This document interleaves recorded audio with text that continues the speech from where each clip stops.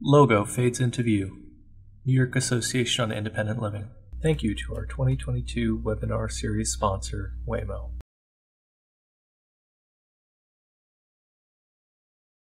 All right, it looks like we've got most people in the room. It's 1 o'clock on the dot. So I'm gonna just do a brief introduction and get us started. Just a few technical pieces. We do have closed captioning available. So you can see in the bottom tab, you should be able to turn closed captioning on. We will have Q&A at the end of the presentation. So you can use the Q&A function along the bottom to put your questions in throughout the presentation, and we'll answer them at the end. We also can allow folks to raise their hand and unmute you at the end during the Q&A session. And of course, I want to thank our webinar series sponsor, NYAIL, for their sponsorship. Today's webinar is Introduction to Disability Rights New York. DRNY is New York State's protection and advocacy system and client assistance program. They're federally funded to provide free legal representation directly to people with disabilities and to monitor and investigate allegations of abuse and neglect. Both NYAIL and the IL network have worked closely with DRNY, throughout the years on advocacy issues and individual systems, complaints. I think there's a lot of new people in the IL network. I know DRNY has a lot of new staff as well. So Jen and I thought that this would be a good opportunity to kind of reintroduce DRNY, their role and the issues that they're working on and the various programs within the agency. So we're joined by Jennifer Monthie, who is the legal director for DRNY. Prior to being legal director, she held several other positions within the agency, including statewide director of several of the programs, which we'll learn more about today. And I'm not going to name them because it comes with a lot of acronyms that Jen is going to get into. Jen practices in the areas of education, community integration, and civil rights of individuals with disabilities, and is a founding member and current chairperson of the New York State Special Education Task Force. So thank you, Jen, for joining us, and I'll let you share your screen and get started. Well, thank you for that introduction. Let me share my screen. And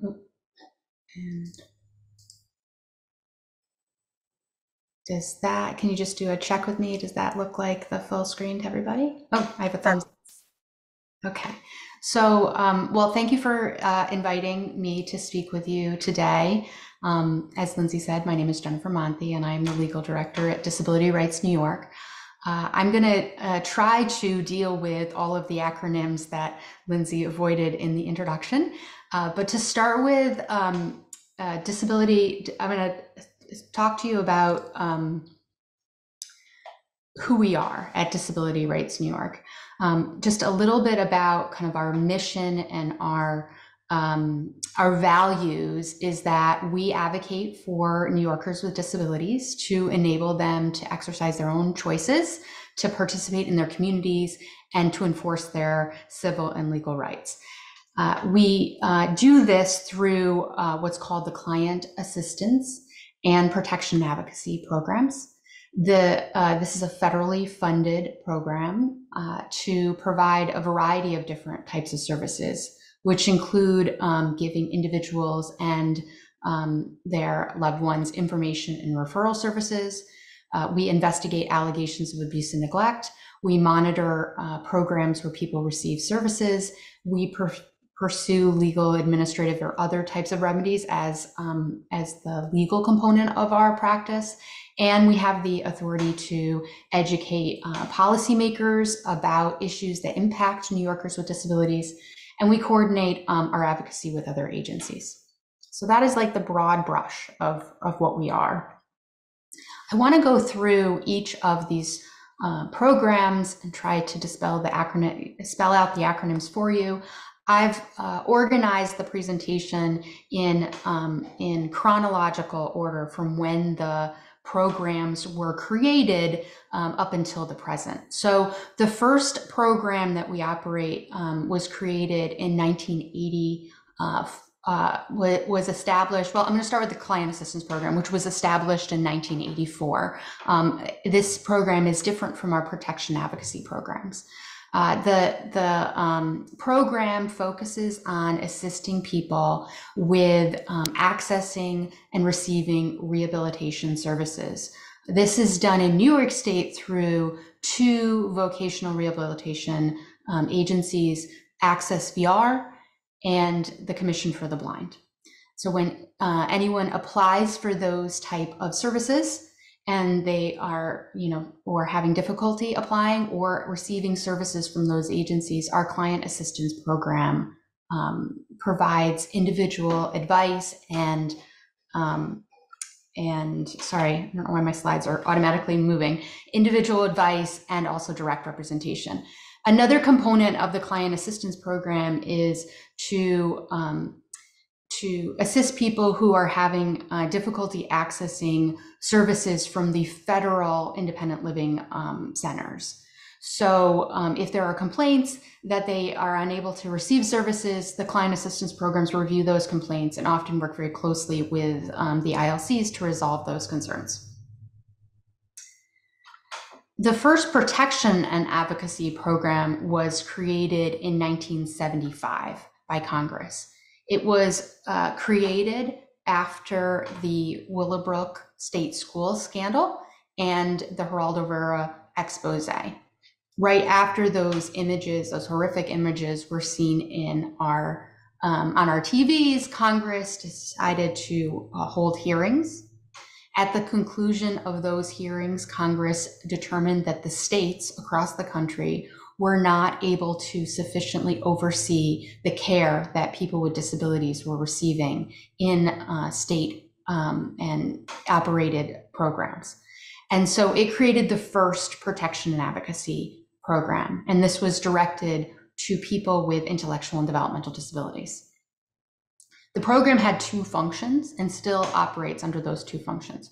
One, they were given access to investigate allegations of abuse and neglect within the facility and to monitor those service providers within the state. This access is very broad so that service providers must let in the protection and advocacy system unannounced to see what's happening within the facilities. It includes the right to speak to anyone within that facility, to get access to records of anybody who receives services in the facility, and to take pictures, photographs, and conduct an investigation of the facility. It also gives broad access to educate people with disabilities and their care providers about their rights and the protection advocacy system. I'm just going to pause for 1 second because I see the captioner has their hand up.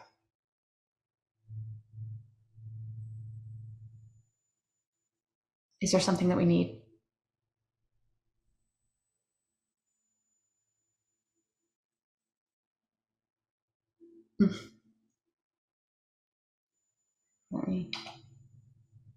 All right, well, I'm not getting a response, but if I need to stop, please interrupt me. And if the captioning isn't working, please interrupt me. The second function of the protection advocacy system was to provide direct representation or advocacy to people with disabilities who were in these service systems. So you can imagine that one is an investigative role to make sure that services are being delivered by the state entity appropriately. And the second was to provide that free direct representation to people with disabilities. And that system has been in place since 1975. Shortly after the program for people with intellectual and developmental disabilities was created, Congress also received complaints about people with mental illness who are in state psychiatric centers. And the same conditions that existed for people with intellectual and developmental disabilities were happening in state psychiatric centers. And so Congress expanded the protection advocacy program to individuals with mental illness. It was created in 1986, and it is operated through the Substance Abuse and Mental Health Services Administration, which the acronym is SAMHSA, SAMHSA. MHSA. Our federal government very much likes acronyms. We, under that program, the same authority was given to the protection advocacy system, a investigation and monitoring authority and an individual representation authority. After the creation of these two programs in the 70s and 80s, there was a gap, right? So we have protection for people who have intellectual developmental disabilities, protection for people who have mental illness, but there are a variety of other people who were still being subjected to abuse and neglect and needed advocacy that were not protected. And so Congress in 1993 expanded the Rehabilitation Act to include the Protection Advocacy for Individual Rights Program, or what we call the PAIR program. And it directed that anyone that was not eligible as a person with an intellectual or developmental disability or a mental illness could receive protection from the state's protection advocacy system, like they would have if they were qualified for those other two programs.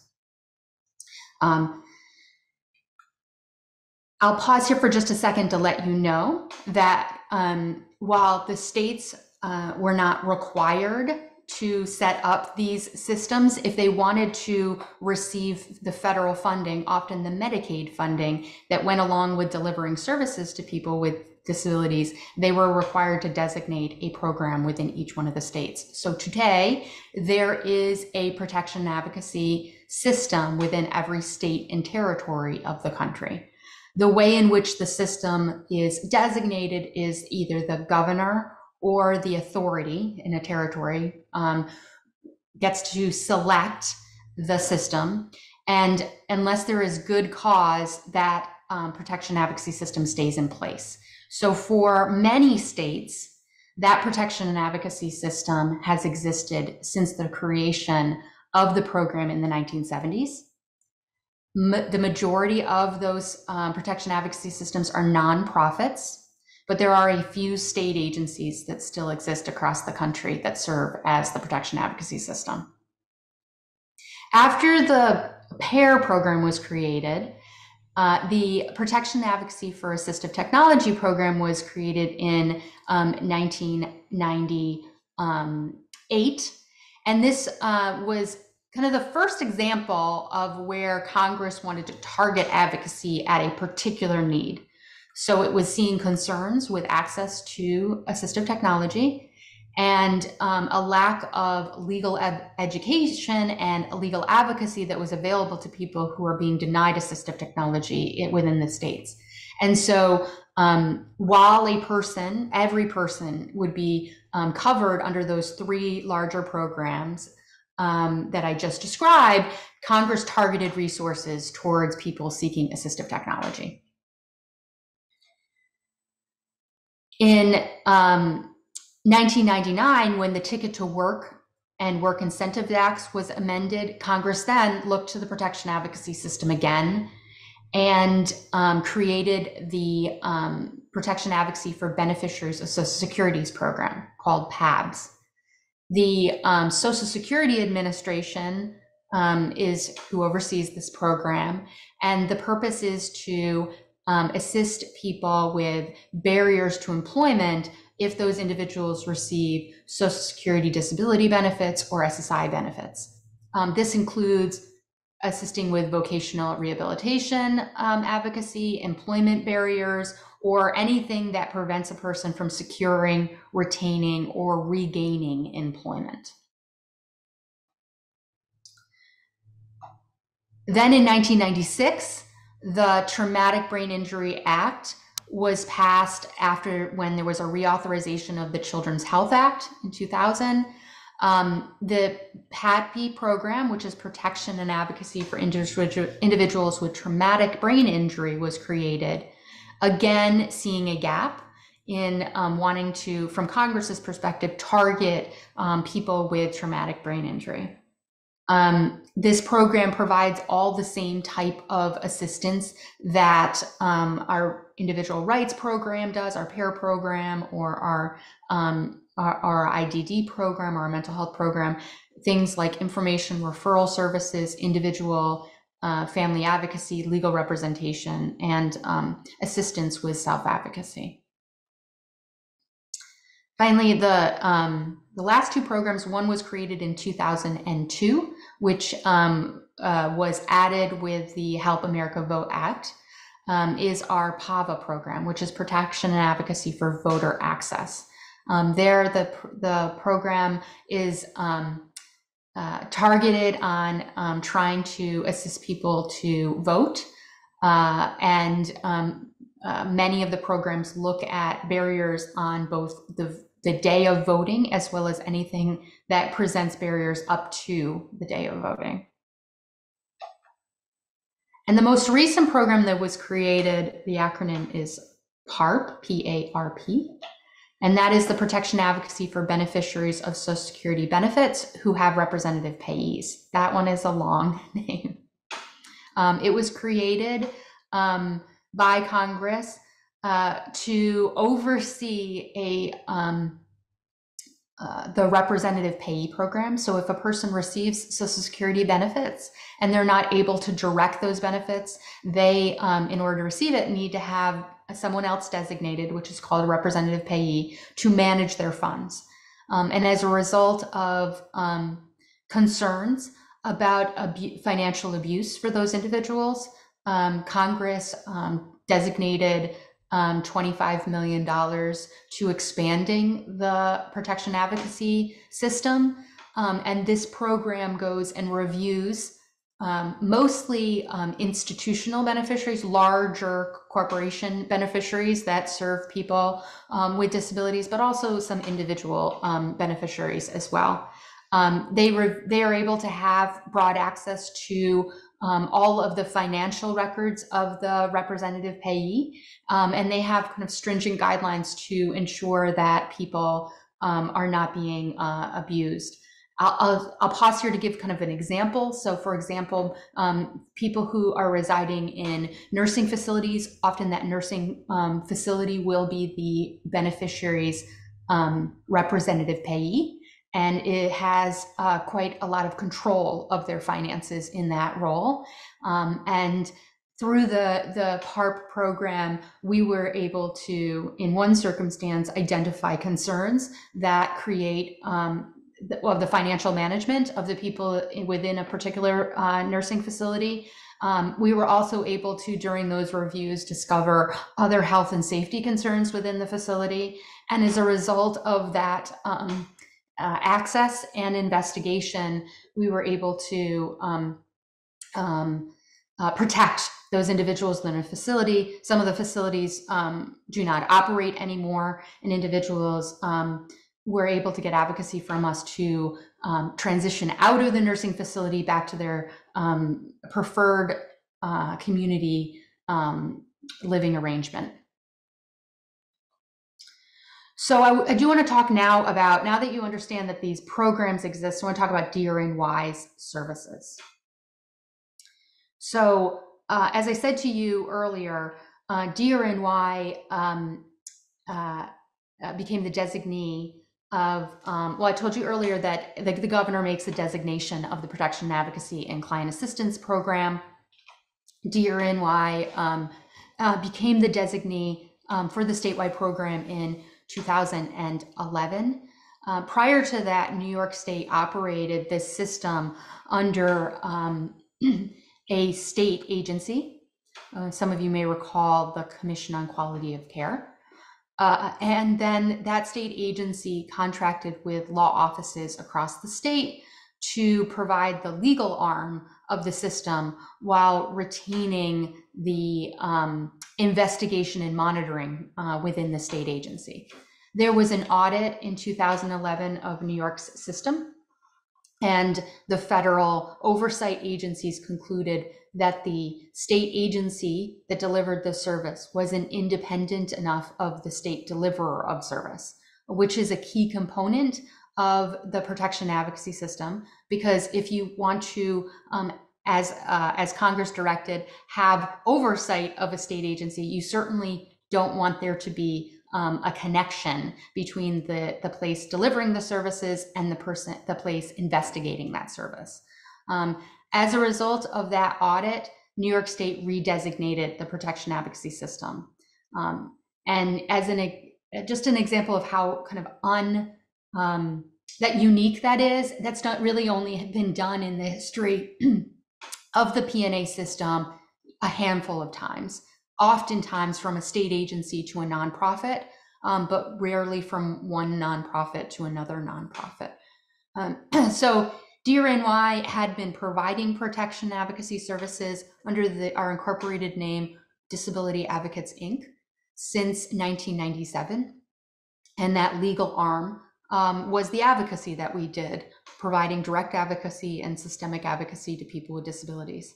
But as we became the state designee, we expanded and we had created physical office spaces prior to the pandemic in Albany, Rochester, and Brooklyn. We now have staff kind of scattered across the state as a result of the pandemic, but we became the designee and have a responsibility of a statewide service. Our services are consistent with the things that I told you about the protection advocacy system. We provide direct legal representation to people with disabilities. We engage in that legal representation with the person with the disability to the greatest extent that they can direct our legal representation. That includes anything from children with disabilities up through adults with disabilities. We have relationships with family members and loved ones where we will provide them technical assistance or direct them to other type of resources. But our goal is to really create a relationship with the individual with the disability as we provide that legal representation. We also, a large component of our work is to do systemic advocacy. We often do that through what we call law reform litigation, where we bring either a litigation on behalf of a class of people or through our name as Disability Rights New York to try to affect change. We also do that through policy advocacy as well. Our role of investigating and monitoring to protect people from abuse and neglect. Some of the monitoring may result in public reports that identify serious concerns that need to be addressed. And through that type of advocacy, we can get that systemic reform that we're looking for. A large part of our work is also about education, educating, like I'm doing today, about what the protection advocacy system is, but also educating policymakers, educating individuals with disabilities about their rights, educating family members about how they can support and people to enforce their rights. We do that through these type of trainings as well as outreach. We participate in statewide outreach. We have a commitment to go to every county in the state to educate those different communities, including rural communities, about the services that we provide. And we also have a robust information and referral. So if you contact our office, your legal issue is reviewed by a lawyer. We have an intake system that our commitment is, to the extent the person wants to communicate via telephone, that they're speaking to a live person. We do not have a intake hour, or our intake is shut off for the month. Anybody who's contacting us is having their case assessed. In 2020, we responded to over 3,000 requests for service. A little over 1,000 of them were providing that information and referral service, and the remaining 2,000, a little over 2,000 was, a little over 1,000 was full case service, and a little over 2,000 was the referral and information service. All of our services are free, and all of the advice that we give is confidential.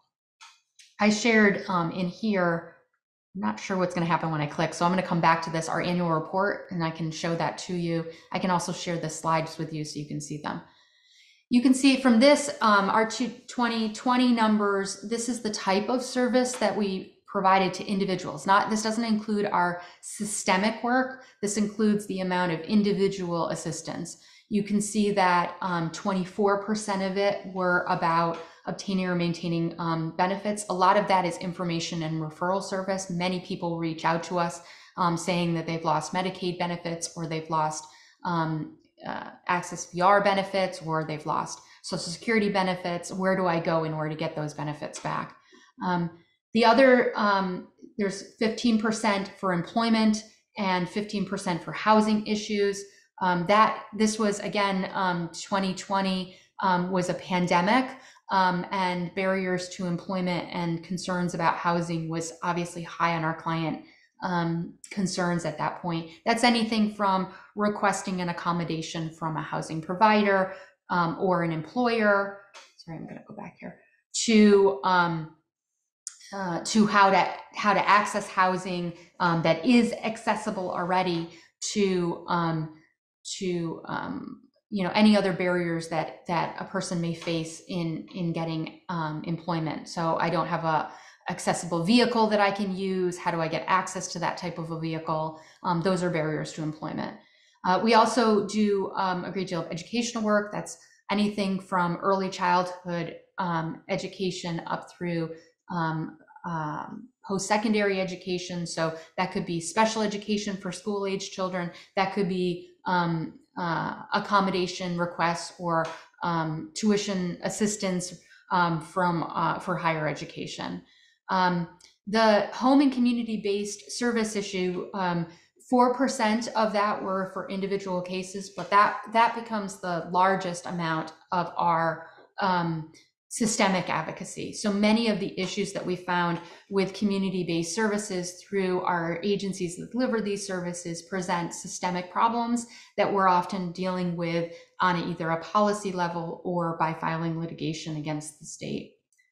We also do individual advocacy under self-determination. One of the most robust practices that we have on self-determination is barriers that people face because they're placed under guardianship. So we do, it's actually very time-consuming work of restoring people from guardianship so that they can once again make decisions and about how and where they want to live their lives.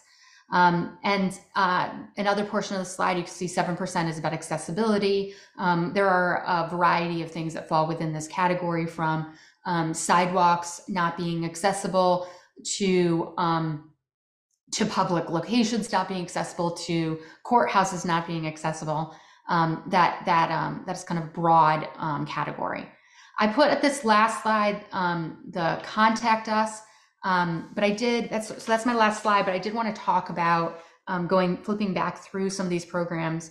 Thought it might be helpful before we turn to the Q&A to describe some of the highlights of things that we do under the program, to give you a little bit more flavor of how we operate these programs. I thought the best way to do that might be to show you this annual report, but if it doesn't come up, what I'm going to do is simply, if you guys can't see it, I'm going to simply kind of walk through it. So if you bear with me 1 second. I'm going to stop sharing and I'm going to share a new screen if that's okay with everybody. Can everybody see this here? Yeah. Okay, good. I'm going to just flip through to one of the programs, and this will be available to you. But the CAP program, I told you that this is a program where we help people who are seeking, receiving, or been denied services from our state vocational rehabilitation agencies. You can see here an example. We're often contacted by people who are finding barriers to accessing the education that they might need in order to get to employment. And that's one of the key functions that our VRE agencies fund, is access to education. And so the person in this case was an individual that wanted to become a social worker, and we needed to represent them through an administrative review to ensure that the VR agency was willing to fund that goal.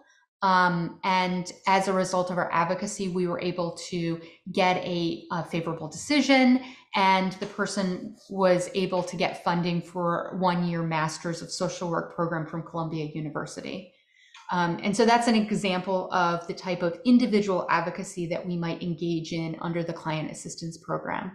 An example of some of the systemic advocacy that we're currently involved in, I think many of you might have been receiving some of these complaints about the VR agencies not funding accessible vehicles, which is a barrier to people getting into employment. Right now, our VR agencies operate under an outdated policy. And what I mean by that is that many of the vehicles that they approve for modification are not being produced anymore by the vehicle manufacturers. And the vehicles that would be able to be modified are not approved under that policy. And so we started seeing this downward trend of vehicles, the number of vehicles being approved shrinking, and the number of clients that are being denied increasing. We attempted to resolve it through an administrative hearing, but the administrative hearing officers have allowed the VR agency to rely upon the policy to deny access to this service for several years. Now that the vehicles are sort of not being produced anymore, we did a FOIL request. We actually wanted to know how many approvals. And while the VR agencies gets hundreds of requests, the approvals in the last few years have been a couple handfuls of people. And so that's a significant problem. After we started engaging in some of that systemic look at the problem, the VR agencies contacted us and our clients and said that they are reversing their position that the policy needs to be followed, and they are starting to approve vehicles that are not in their policy while they amend their policy. So we're taking a really close look at that. We want to make sure it's not just our clients that are benefiting from that change in policy. So if you are seeing people who are continuing to be denied access to vehicle modification, encourage you to reach out to us and let us know that that's happening so that we can make sure that it is being addressed systemically for all of New Yorkers.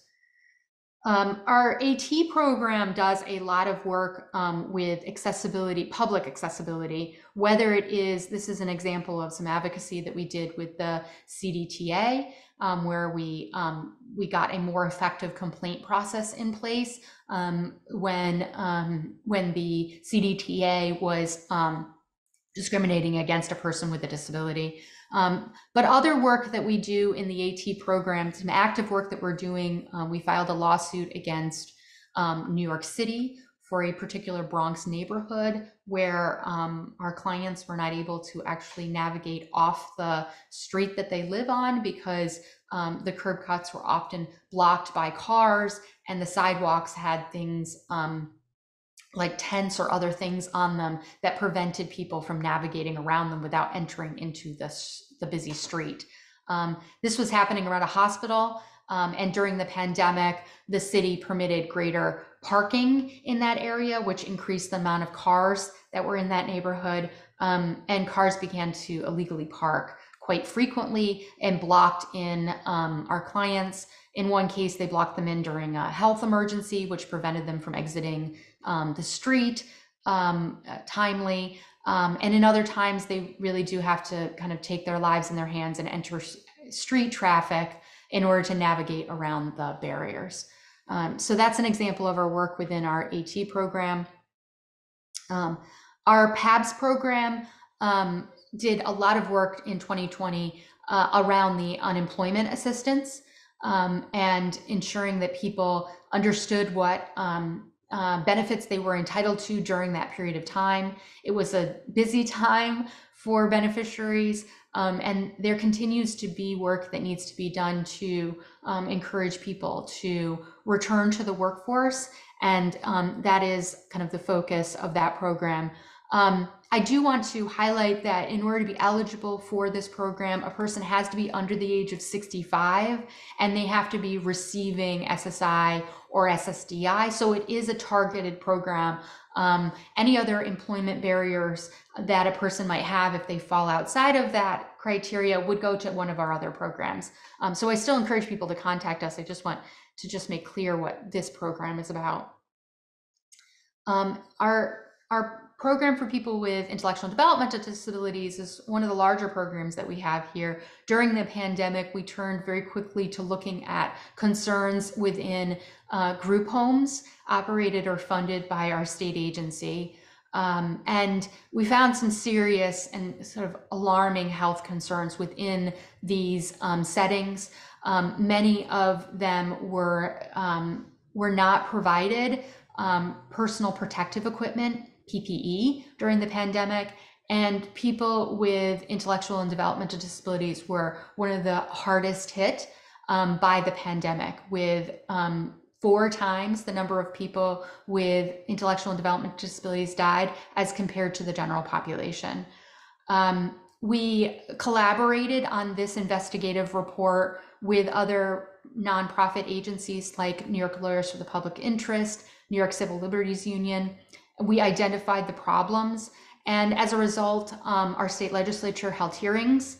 They identified the state's failure to respond, their emergency management plan being inadequate in this case, and we're hoping that this work will help prevent what happened during the early stages of COVID if we're faced with a similar health crisis in the future. Our mental health program has done a variety of work as well with investigations, and this report highlights one of them, which was the use of restraint chairs in New York county jails, which is a concern. As a result of this, we are seeing counties move away from this use, some of them. The other major issue that the mental health program that we have tackled during the pandemic was a lawsuit against our both mental health state agency as well as our correctional agency docs. We discovered that people were being held in prison past their maximum sentence, meaning that they had served all the time that they were supposed to have served, or they were being denied parole into and out of the prison setting because of a lack of mental health housing. So people were spending years past their sentence in jail because the state was not able to offer them mental health services. After filing a lawsuit, which we are collaborating with several other nonprofits and a private law firm on, the state immediately then dumped people from the prison into homeless shelters instead of providing mental health services, which results in people often ending up right back in jail and prison because of parole violations, but also serious concern about the health of the people who don't have access to mental health services and have just been essentially given a bus ticket to New York, the middle of New York City, and wished well. We are still litigating this case, but we have survived what's called a motion to dismiss. The state tried to get rid of the case, saying that really there is really no there, and the court wrote a fairly scathing decision, about a 60-page decision, using some really powerful language, including calling the practice ableism by the state, and other types of language that I think will have a national impact that other legal practices that do this work can cite to show that that the state can't simply say, oh well, we don't have enough, you need to wait in prison while we try to develop it. For those of you with some familiarity with this type of Americans with Disabilities Act type of case, which is often called an Olmstead case, a unnecessary institutionalization of people, this was kind of one of the first cases that tested the theory that a prison can be an institution that people are unnecessarily segregated into as people with disabilities. And so we hope, we know that our mental health population are much more likely to end up in jails and prisons because of a lack of mental health services in the community and a lack of investment in the community. And we're hoping that by holding the state accountable for that type of end result, that that they can't simply dump people in jails and prisons and not account for them when they need mental health services in our communities. Our PAIR program is the it's the most sought after program. So the most number of people are eligible for that program. Because like I said, to be eligible, you simply aren't eligible for our IDD program and aren't eligible for our mental health program. So that means everybody. So even if you have a developmental disability, if you don't meet the criteria of our IDD program, you are PAIR eligible. If you have a mental illness, but you don't meet the criteria of our mental health program, you're PAIR eligible. So you can see where this sort of funnels everybody into this program. The majority of the work, though, that we do in this program are with people with sensorial disabilities or physical disabilities. And so at the beginning of the pandemic, one of the major concerns that we had two issues. One was that the governor was not providing ASL interpretation during his national emergency press conferences. And so we sued the governor, and we got a favorable decision saying that the state was violating the Americans with Disabilities Act by not providing ASL interpretation. That case went on to bolster a case against the United States, and ultimately the U.S. press conference's ASL interpretation was extended to those cases as well. It's hard to believe, but there was not case law supporting the premise of being entitled to ASL interpretation under the ADA prior to this lawsuit. Most states simply did it and were doing it during the pandemic and had been doing it because they recognized an obligation under the ADA.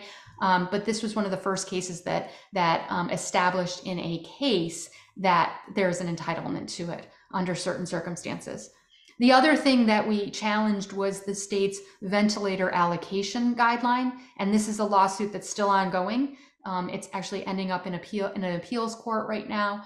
The Department of Health issued policies which rationed ventilators. If you think back to the beginning of the pandemic, about how concerning it was to have access to ventilators and the lack of access to ventilators.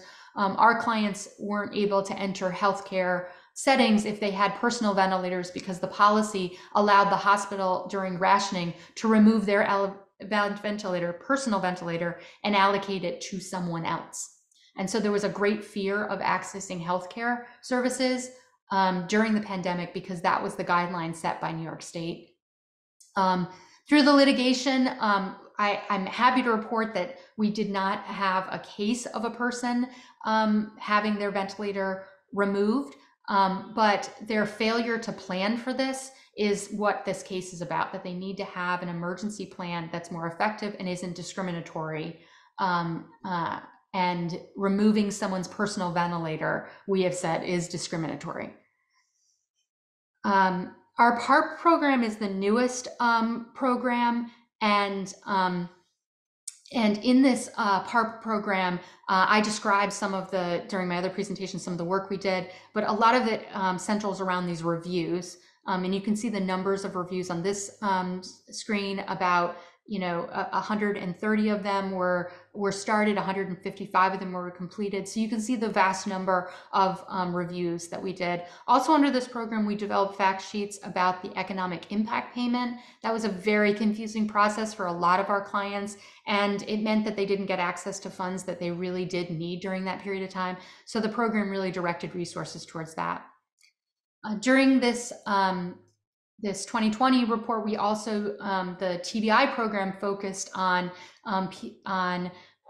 former service members who have traumatic brain injury and created a toolkit called the Upgrading Discharge Status. So many people who are service members who have traumatic brain injury often get dishonorably discharged or other than honorably discharged because of behavior related to their traumatic brain injury. And if they are able to demonstrate that the behavior is related to a disability, they can get something called a discharge upgrade. And the critical component of that is, if you have a discharge other than honorably, you don't get access to VA benefits, including, health benefits, something that is very critical for people with traumatic brain injury to have access to, and they're sort of locked out of that system even though they served. So this toolkit was kind of put in place. And the second thing that our TBI program also did was put together a coalition of advocates to challenge New York State's absentee ballot program. During the COVID-19 pandemic, many people relied upon the absentee ballot program to vote, but people who have print disability, who can't use pen and paper to vote, were not able to use the system because the absentee ballot was not accessible. So after filing a lawsuit against the New York State Board of Elections, we were able to successfully in June of 2020 settle the lawsuit and obtain a ballot marking delivery system that is statewide now, that is being implemented over the next couple of years, so that a person that is interested in voting by absentee can get an accessible ballot to be able to vote and return. I will note that we had to engage in further litigation after settling because the state was not on their timelines for delivering this. It was supposed to be delivered during the primary election this season. We believe that they will have it fully in place by the November election, but we had to seek court intervention to compel them to get to that timeline. The voter access program, as I said earlier, works really on that accessibility voting. It does not engage in litigation. It engages in community outreach and education. This program, some of you may be familiar with it because we sometimes partner, goes out to poll sites and ensures that they're accessible, writes reports about the accessibility or lack thereof of accessibility of poll sites. So if you are having a concern with your poll site, please report it to DRNY. We also file what's called a HAVA, H-A-V-A complaint, and that allows if a person had a barrier to voting, that allows an investigation to be done and often can result in some systemic change within that poll site. So if you use a ballot marking device and that ballot marking device fails while you're trying to vote, you can submit a HAVA complaint. Or if you're given, you're asked questions like, explain your disability in order to use this ballot marking device, or if people aren't treating you in the way that you need to be treated in order to vote, there's all this process to be able to put in place of that HAVA complaint. We successfully advocated for that complaint process to be more accessible to our clients and transparent, so that now it operates very clearly and there's a whole process to it and we can get a decision at the end of it, and the counties then need to follow up with the decision that's issued by the State Board of Elections. So I encourage, I tell this to all of my staff and I'll tell it to you, I encourage you, even if you don't require a ballot marking device in order to vote, if you're going to your poll site and you're voting at your poll site, I encourage you to use the ballot marking device there. It's we have lots of videos about how to use it, but it's very intuitive. You put your ballot in and it's a touch screen, and there's lots of accessibility tools that you can use in order to access the marking of the ballot. The ballot gets marked by the machine and you put it into the ballot counter the same way that every other ballot goes into the ballot counter. So I'm going to stop sharing my screen now and kind of open up for some questions. Excellent. Thank you, Jen. So if anyone has questions, you can put it into the Q&A box and we'll read them out loud, or feel free to raise your hand and we can unmute you as well. I think, Jen, as you know, centers do a lot of information and referral too. So I think it was helpful to hear, you know, probably the percentages of what you get calls about is similar to independent living, but it helps give a sense of when it makes sense. You know, I think centers do what they can, and then it gets to a point with some individuals that they need, you know, they need legal assistance. So, you know, you guys would be the next stop at that point, I think. Yeah, and the other thing that I didn't mention here, though, is that we do provide kind of technical assistance to the centers too. So if you have a legal question that you're trying to advocate for someone, we can provide kind of general information. If you, if the person wants help from us, though, it does help to have that person contact us, because even if we can start the intake process, as I said very early on, we're client-centered, and we need to create an attorney-client relationship, which becomes confidential then. And so even though we very much appreciate the referrals we're getting from you, often our first step is to get right back to that client and contact with our client. We do have a way to schedule an intake too. So I have the telephone number that I put up there. There's an online intake form as well. If it helps to have the client in your office and schedule to do the interview, we have a process for doing that. You should get a live person when you contact us. You know, 99% of us, we pick up the phone, we want the live person to be able to be there. That's a commitment that we have dedicated resources to, that's very important to us. So if you are getting the person and you're transferred to the intake person who's going to conduct the intake, and you're at their voicemail and you're having trouble kind of connecting, the receptionist that answers the phone can set up a scheduled interview time. And pick the time that works, and that works with the intake specialist to make sure that we're not playing phone tag. And we hope to continue to expand that kind of scheduling block, because a lot of our resources are sort of dedicated to the person calls us, and then we're trying to chase them down to do the intake. And sometimes that happens with your referrals too. So if somebody is telling you that no one got back to me, we've often chased them down and we're unable to connect with them. Please reach out to us if someone is saying that there is trouble getting in contact with us. We will schedule a time. We take those kind of complaints very seriously, because we don't want anybody to feel like they can't get in touch with us. And the other thing is I want to kind of share is we can't share the confidential information that we've said with the client without some authorization from the client. So if the client is telling you one thing and you're reaching out to us to say, is that true? We might not be able to tell you anything. But if you reach out to us with the client's consent, then we can talk to you about what's happening. Okay, good. Looks like we've got 2 questions here. As an NYAIL Center Director, how can we best connect folks with your services or inform the general public? So the best connection is to get that client to the intake. And it's really the client's preference on how that intake is connected. So if the person really is looking for direct assistance from us, it can be a telephone call, it can be an email, it can be the online intake form. And so that's the best way to connect it to us. An individual intake is created for that person. A lawyer assesses the case of whether we can provide the assistance or whether we're going to refer the assistance. Sample issue. Consumer is disabled. Her parents are her landlord. They want to evict her from her apartment. I mean, I don't know if I'm going to give legal advice here, but I would say that I would want that person to reach out to us. That is not, unfortunately, that is a fact pattern that we sometimes do here. But here's the other thing. I just, as a general matter, sometimes the client is very concerned about it, but the client, when educated about what their legal rights are and what they would have to do to enforce their rights, are unwilling to do that. That's their decision, and we respect their decision. So if a landlord is your family trying to evict you, there are processes to protect yourself against that eviction, but you often have to bring the landlord into court to protect yourself.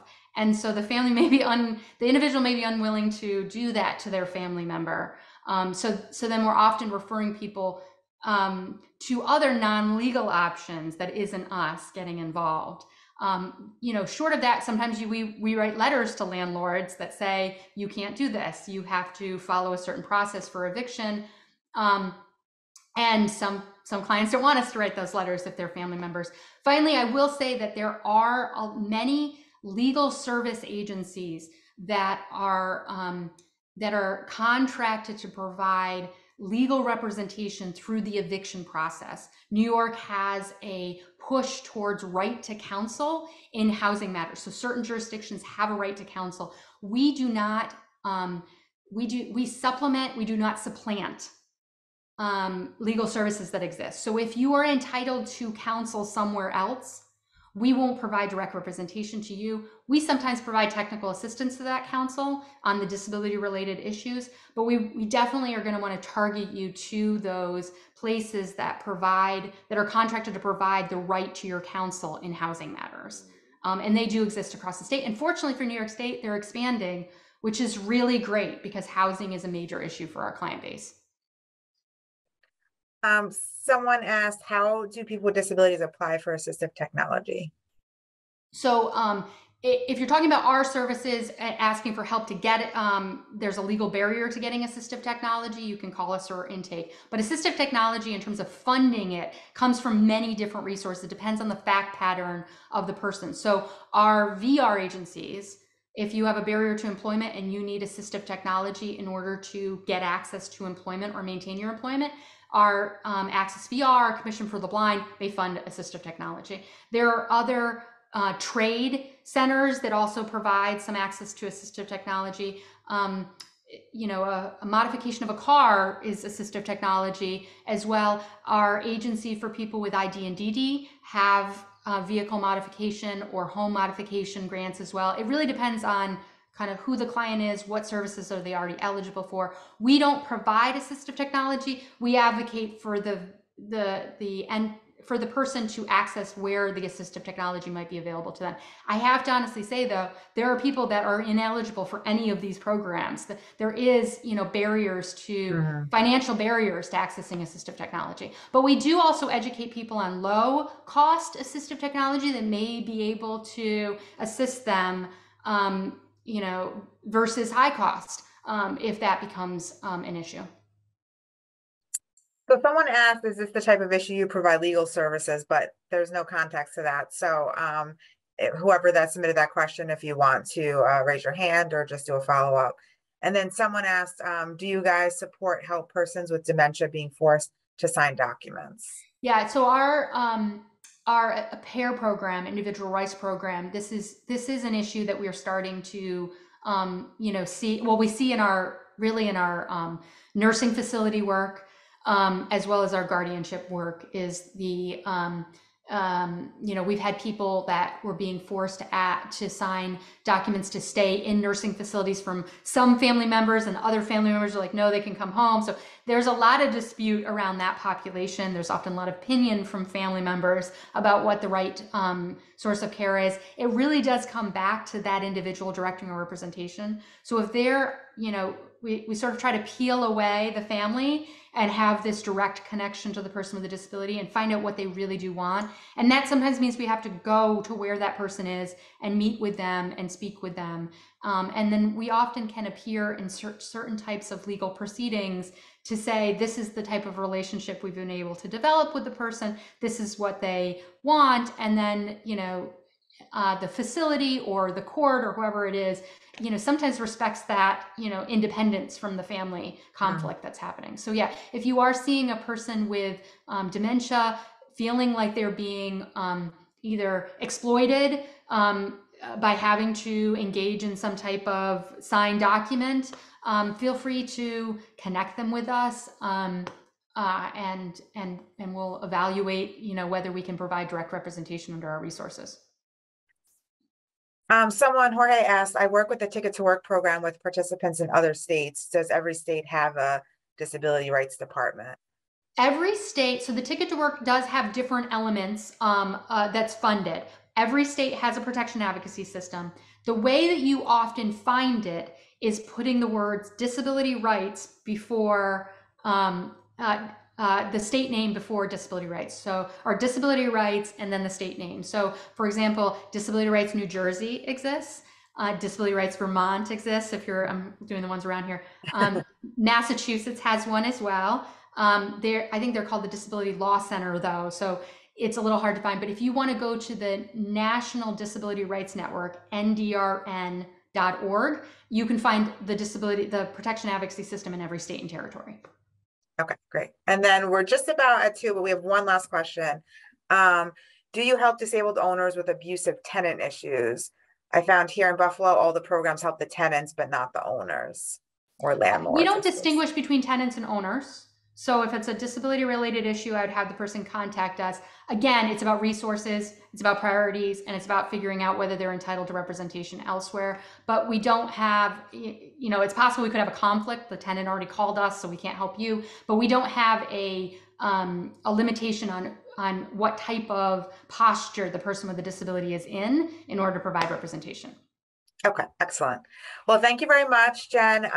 Thank you all for joining. We will have a recording available for those that want to reference it, or if you have staff in your center that you think it would be helpful for.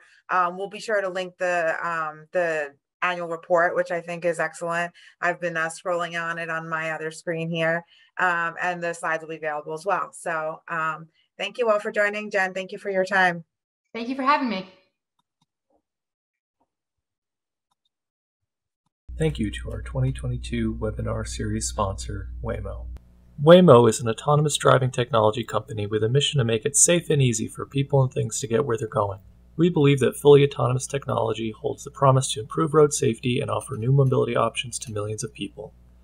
This is why we're designing Waymo Driver, our autonomous technology to give people a new kind of freedom to go where they want, when they want, while making the frustrations and concerns with driving a thing of the past. Logo fades into view. New York Association on Independent Living.